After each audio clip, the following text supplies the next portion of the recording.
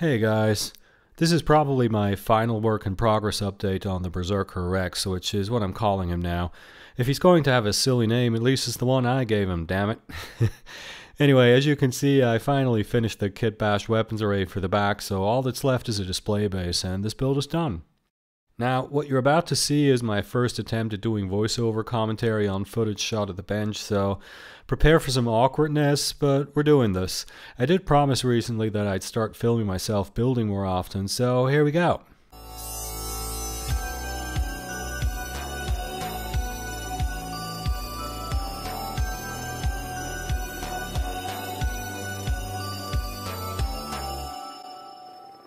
Robo Shop.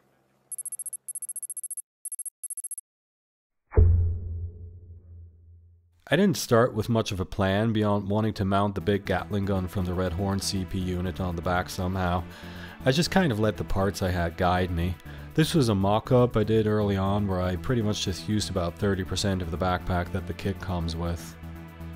So, the first problem I had to solve was how to mount my own backpack on the Zoid. Here's the bottom part of that original one from the kit. I thought about cutting out this connector here, but that really seemed like too much hassle. The basis for the entire structure is these two detail parts from an iron Kong that I glued together to form this sort of motorcycle engine looking thing. To mount this on the back, I made this out of two pieces of claw plate to glue underneath. This then mounts on this rectangular piece. And this piece is the same width as the bottom of the original part from the kit, and so it slots into the opening on the Zoid's back the same way. Next, I needed a way to attach the arm that holds the Gatling to the backpack. This piece belongs to some joint or other on the original backpack from the kit, and as you can see, the hole is just about the right size for the peg. So I sawed off that peg on the bottom, and that's actually one of the few things I didn't actually do out of frame, so here's some footage of me sawing stuff. I also just kinda sanded it reasonably smooth with a metal file. This doesn't need to look pretty, it just has to fit. And as luck would have it, the part does fit pretty much perfectly.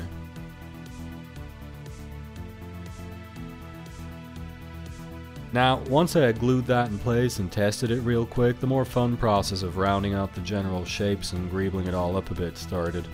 Notice also that I had added a peg on the bottom by now.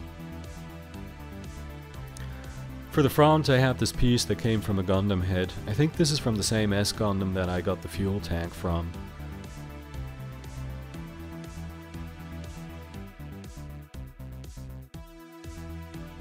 For the back, I used this arm from the same Gundam kit. It had a hole that needed to be puttied later, and also these two peg holes.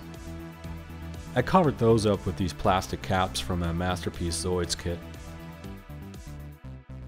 I also added this big brown part of unknown origin to the side to add some detail and also to take care of that seam line for me. On the other side, I attached this round piece along with a raw cut from a sprue to mount the big pointless cool looking fuel tank contraption. That's the scientific term for that thing.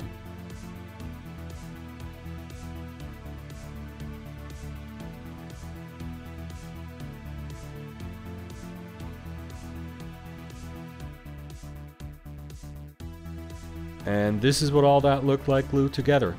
At this point, I still needed to figure out how to cover up the top and this big empty space on the other side. I tried a bunch of greebles for this.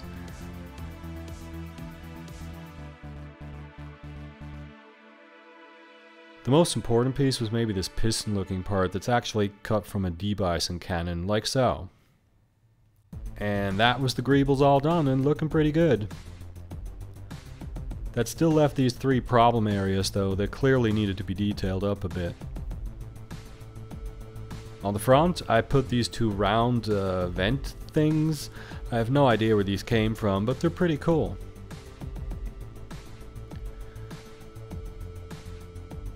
This piece is from one of the weapons in the same CP unit as the Gatling gun.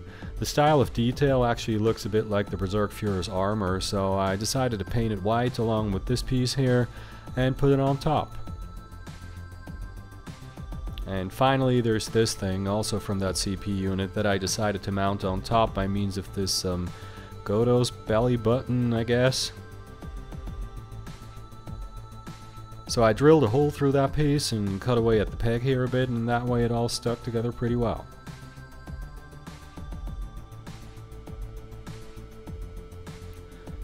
And here's what the whole contraption looked like when I test fitted it all before painting. Kind of like a Lego set built by a kid who's too lazy to sort the pieces by color, but I was pretty sure at this point that it was going to work. A quick test of what it would look like mounted on the Zoid's back also confirmed that the overall shape and dimensions worked pretty much the way I'd hoped. It sits pretty far on the back, and the top of the backpack kind of continues the line from the chest armor. I figured that by adding the two pieces painted to match the armor, I just might have something that made sense visually. First though, I still needed an ammo belt, and at this point I was still convinced that I was going to scratch build one out of claw plate. For your amusement, I think this is my third attempt. I basically made a stick out of 2 thin and 2 thick pieces of claw plate and tried to cut it into somewhat evenly sized pieces. That did not work at all.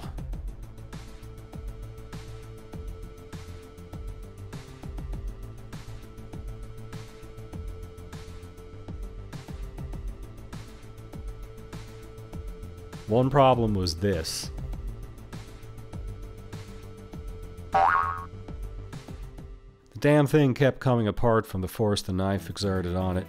It also proved to be significantly harder than I thought to get the individual segments into even somewhat matching sizes. After literally weeks of this and other failed attempts, I finally caved and bought a whole entire Master Grade Gunpla, the GPO5, just for the ammo belt and a few greebles, but at least that solved my problem. So that's the ammo belt from that kit stuck into the slit in the back that you may have been wondering about. It's surrounded here by these yellow vents and a piece of hand armor from the GPO5. On the other end is this contraption I made from the piece it's meant to slot into on the source kit. Another greebly bit from that same kit and a small piece of plow plate to close it up. The wires in the ammo belt basically slot into it like this.